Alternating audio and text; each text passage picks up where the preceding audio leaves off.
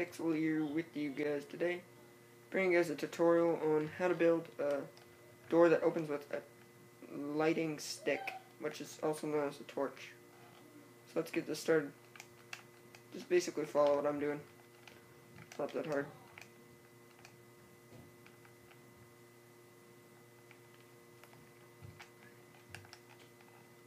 So this. So you should have a basic back layout like this.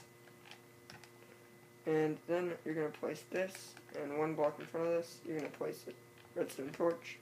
Beside the redstone torch, 2 other blocks. And just like that, that's how you should have it looking right now.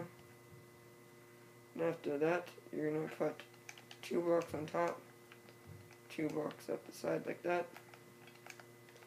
And then you're going to take it down a level and do another 2 blocks.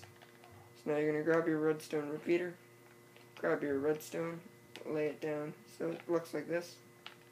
And that's the basic layout. Now, to make the door attached to it, you're just going to go like this.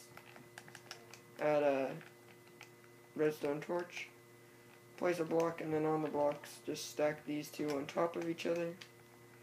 Add these things up. You can do whatever.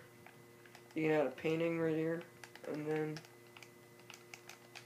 you can do this.